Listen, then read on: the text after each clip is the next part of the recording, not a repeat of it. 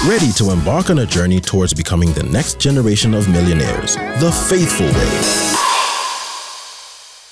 Welcome to another beautiful episode of the next generation of millionaires right here on Radio Christian Voice. It's exciting to be back, and thank you so much for choosing Radio Christian Voice. Thank you for, getting to just spend some time with us. My name is Kunda, and in the studio with me, I have Dr. Kennedy Musonda, and we are back and getting to discuss. Welcome back. Thank you. Thank you, sir. Thank you. It's good to have you. Yeah, thank you. I'm happy to be here and happy to be talking to you. And today we'll be getting into a very interesting topic. We're going to be looking at the measure of true wealth. Yeah. What is the measure of true wealth? But before we get into that, I would love us to just recap on our last program. We did look at what wealth is not, like so maybe we could just get into that a little bit for somebody who missed it last week. Yeah. So what we were looking at last week was that let me put it this way: when you want to create wealth, and it's very important for young people to be able to understand that when you want to create wealth, you have to understand the true measure of wealth. Because if you don't understand what the true measure of wealth, there's a danger that you may mistake certain things that are not really wealth for wealth. And the biggest danger is that we have people that look at the appearance of wealth to be wealth. So that is the danger. And therefore, some of the things that we looked at is that many people look at things like maybe the type of car a person drives. They are looking at indicators rather than the actual wealth. Like we say, you pick smoke, or you go away, you run off with smoke, but you leave fire. So they may focus on the appearance or what we think rich people look like, how they look. That's what many people might think that wealth is. For example, you may look at things like maybe a residential area where a person stays or where he lives, and you think that is a symbol of wealth. You say, that means, so if I can go to a place, maybe rent a big house, and then I start thinking I'm a wealth person. And another thing we've talked about, maybe the type of car you drive. Sometimes even the amount of money you earn, like the salary that you get per month, sometimes can be misconstrued as being wealth. Because I get a lot of, my salary is big, then I think that I'm wealthy. So those are the dangers of mistaking the appearance of wealth for wealth. For sometimes even just the way you look, just the external appearance, the clothes you wear, the clubs you belong to, the type of watch you have, the specs. And there are people who can stand and say, do you know where I'm standing here? Where I'm standing here, what I'm wearing, from my shoes to my head, I'm worth $5,000. We've seen particularly our young men in America, who try to exhibit wealth. As somebody said, they wear wealth or riches on their bodies. Like you find they're wearing gold chains and gold rings and things like that.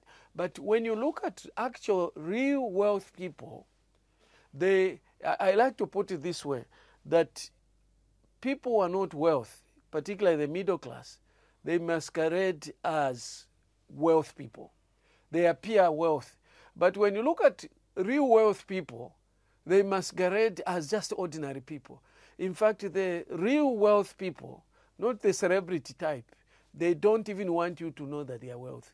They don't even appear wealthy. They have nothing to prove. It's people who are not wealthy who want to pretend to be wealthy, like by their appearance.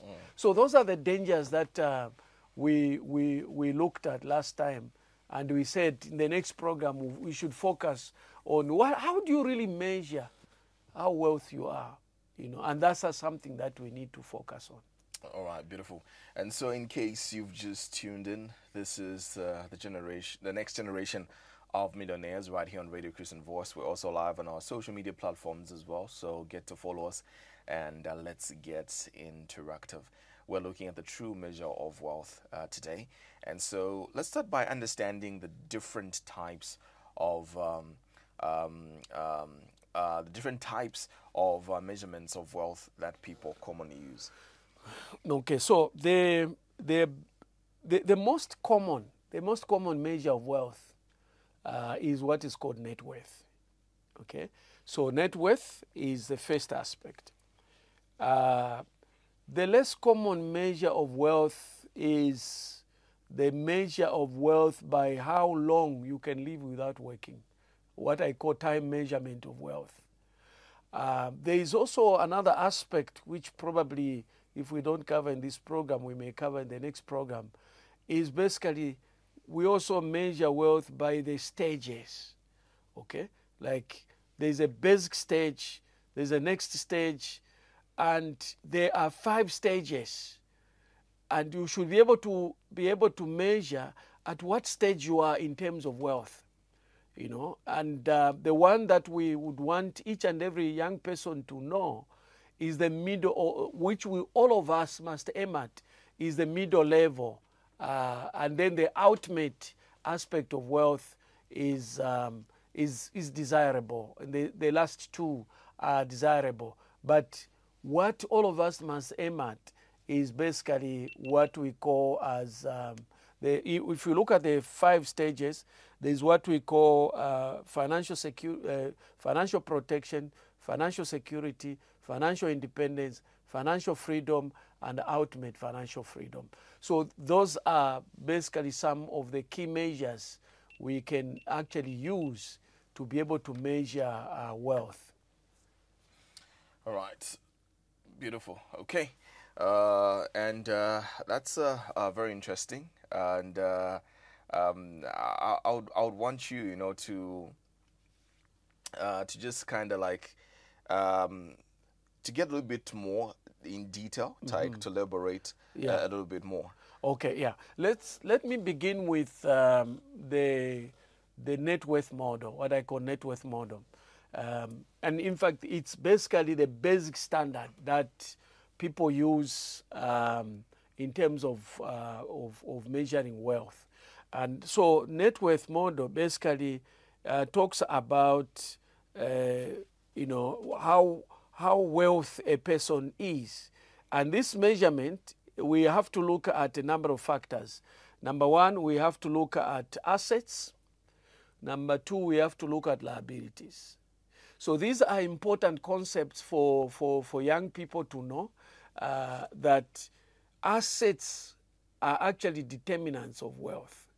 You know, your wealth in direct proportion to the assets that you have.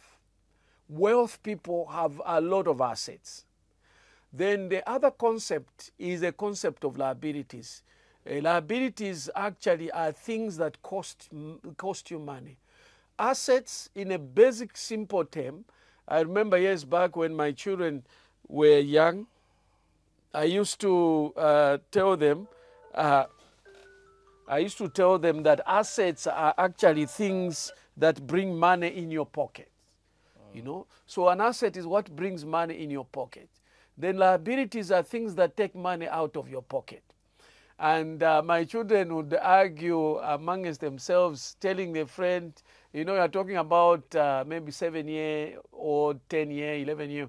They say, you're telling the friend, you are a liability to dad. You take money out of daddy's pocket and things like that. So what it is that to measure wealth, we look at what your net worth is. And net worth is basically, it's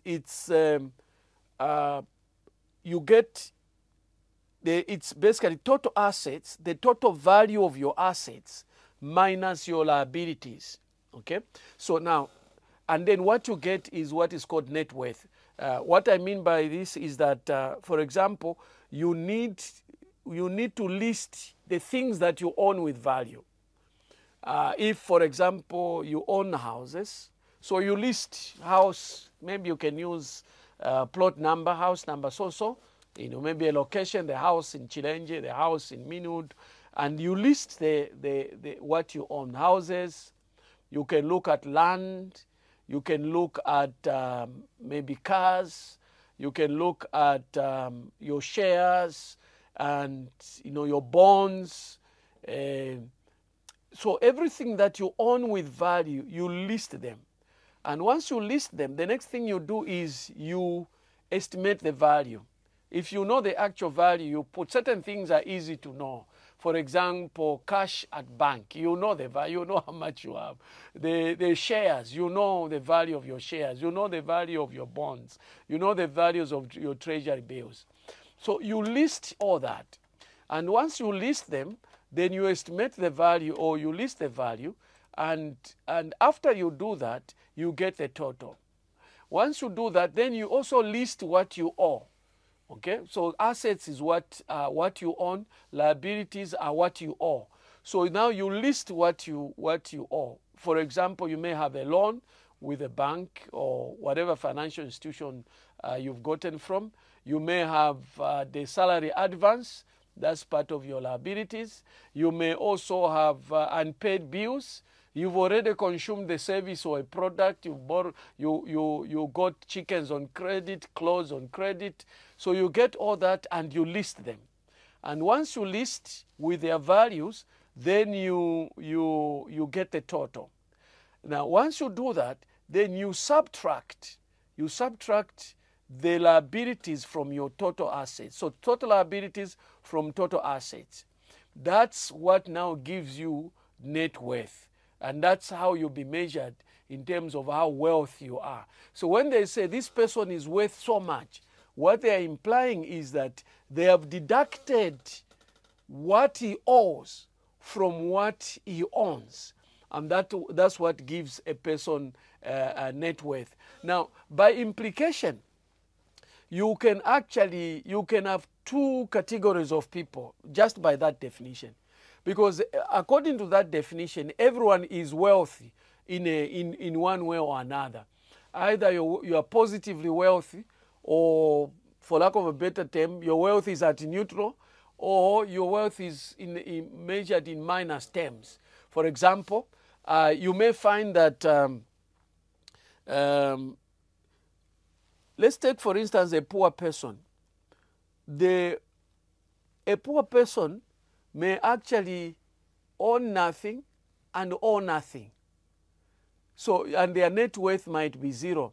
I was doing a workshop some years back at one donor-funded project, and I gave the participants, I gave them the sheets for them to assess their net worth, the sheet that I've prepared. So they were calculating they were listing their assets and their liabilities. Then there were I think there were two or so young people. If I recall, one was female, one was male.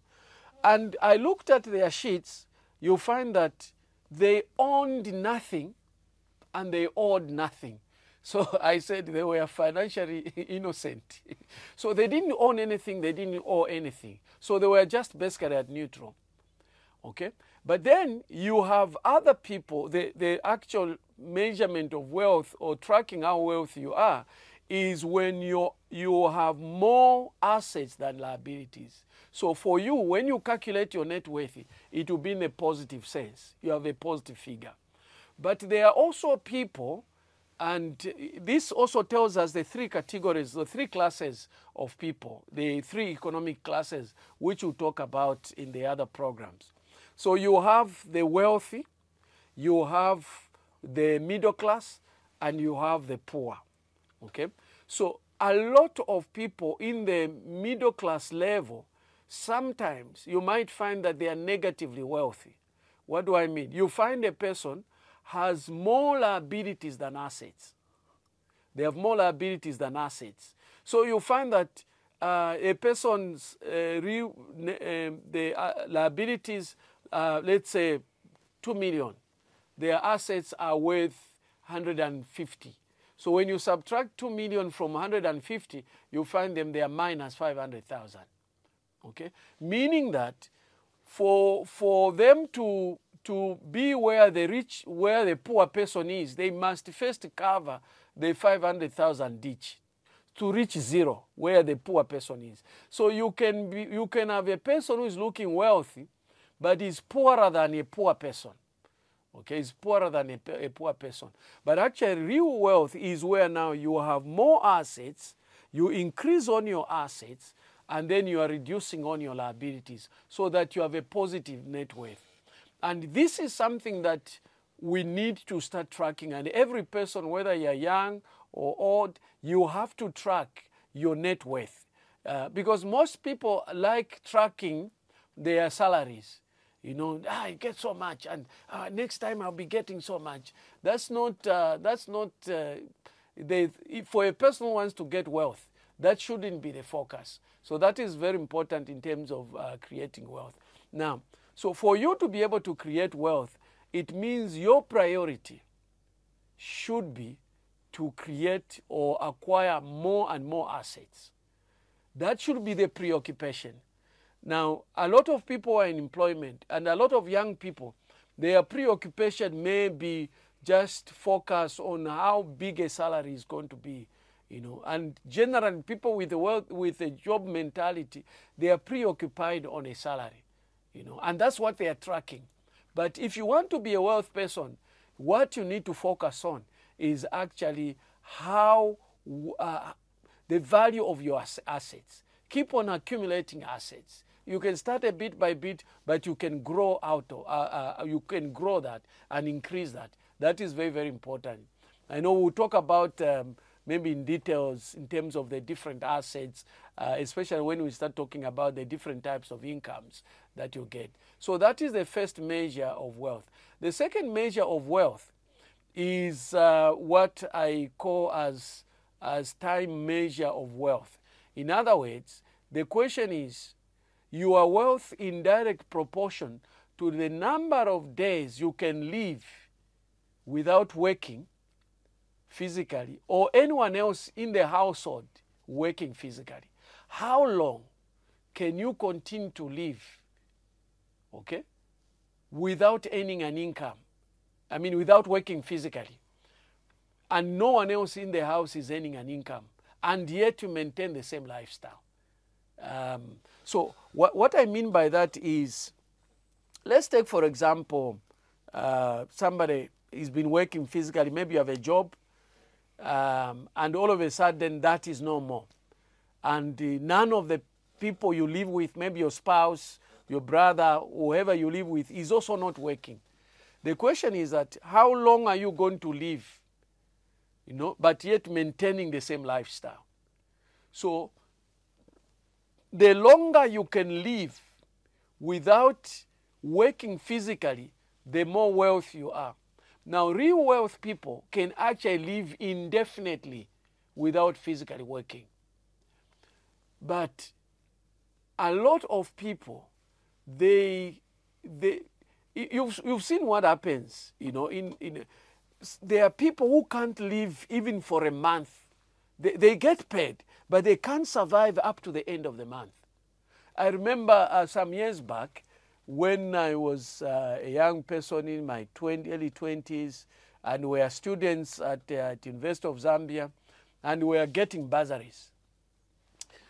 And when we get bursaries, you had to cover 3 months. The government gives you at the beginning of the term, and then we didn't have semesters. At the beginning of the term, and you have to survive with that same money at the end of 3 months. You know, that's why I learned financial discipline. A lot of my colleagues, they will do well the first month. Second month, they begin to struggle. Third month is serious problems. So, and you find that a lot of people who work or who earn a living, they have a challenge to actually stretch the salary up to the end of the month. Now, if you can't even live up to the end of the month, what will happen if you are not even getting an income? Now, the way we measure this, how long you can live without working or anybody else working, is that we get, for example, you calculate your monthly expenses, and you get, okay, maybe you say I live on 250,000. I mean, sorry, 2,500, or maybe you live on 5,000 a month. Then you say, okay, how much liquid assets do I have? And by liquid assets, I mean you are looking at things like, you know, the money at bank, cash at hand, cash at bank, treasury bills, bonds, those things that you can easily dispose of and turn into cash. So when you look at that, you add all that. Let's take, for example, you have maybe a total of 20,000 in terms of 20,000 kwacha. Then you divide 20,000. You divide 5,000 into 20,000. You know, you will find that you get the answer, which is 4. You get 4 out as an answer, which means, and I'm just trying to explain the concept, which means you are only wealth for 4 months. You know, your wealth will take you for 4 months. You know, that is, and sometimes when you have done workshops and people have calculated, I remember one time one lady saying, oh my God, I don't even know how I've been surviving, because she was like in the negative. You know, there are people who will even show you that, you know, maybe they find 0 point something, you know, because they don't have enough liquid assets that they've set aside. Of course, there are things like people who gain, maybe you have rental income that can be able to help you, maybe to see how far you can be able to go to be able to maintain your lifestyle. So these are important elements for young people.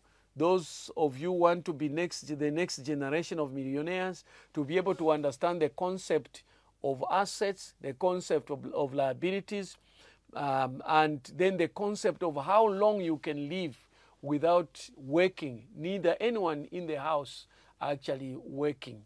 Yeah. All right, and I know we seem to be running out of time, but before we close, you shared of 2 young people who either had liabilities or assets they didn't own, or they didn't owe anything. Yeah. I said they were innocent. They were innocent, Financially innocent. Could that be a good thing? No, it's a difficult question. Well, it's just that they were just starting. They were just employed. Yeah. So you expect that young people, most of us, we start from that point of view. But which shows that there is no generation wealth.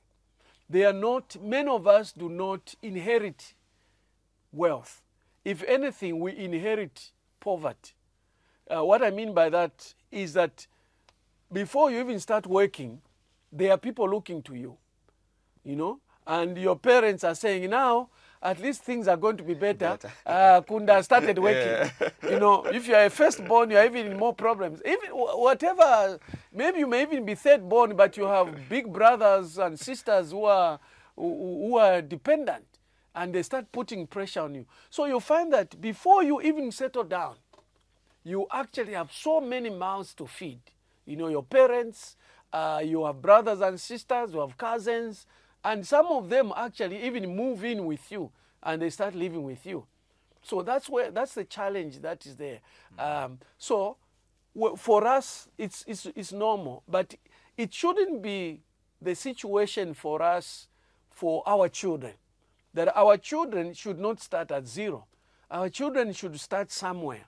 If anything, I recommend that, you know, by the time parents must prepare, by the time a child is starting to work, maybe parents have already built a house for a child. Okay?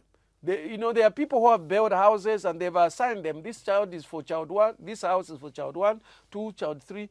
by the time a person is working, they are moving in their own house, or they may be living in another town. The house is somewhere else, but they are getting rental income, and that rental income can supplement on the income, the rent that they are paying somewhere. Maybe they can even get a surplus. So that is the challenge that is there. So, but the good thing is that they are not into minus. They are just at zero. They can begin to build from there. They start building the wealth, rather than first you have to bury the ditch that somebody has already you've dug for yourself. So that is the challenge that is there. Which is an advantage. At least you could start building from somewhere now. Yes, you are starting from zero, and then you start building. But the problem is, most young people without financial education, they actually they're at zero, and what do they start doing? They start digging. Instead of building, they start digging. They start borrowing. They immediately want to show that they are also wealthy. The self, plays a big role in their lives. You know that if you look at Scripture, we as human beings are tempted in 3 areas. Okay? There are 3 areas that we are tempted in. The first area you are tempted in is from your physical drives, appetites, desires. Hunger, thirsty, sexual drive, and all this. But the second area, according to 1 John chapter 2, verse 16, it talks about the lust of the flesh, the lust of the eyes, and the pride of life. The lust of the eyes is basically temptations from the things we see, visual allurements. And these are so a young person is actually affected in all 3 areas. The physical aspects, in the sense that you are young, your body is firing at maximum, you feel hungry easily, your sexual drive is high, so physically, and you may not have enough to fulfill those appetites.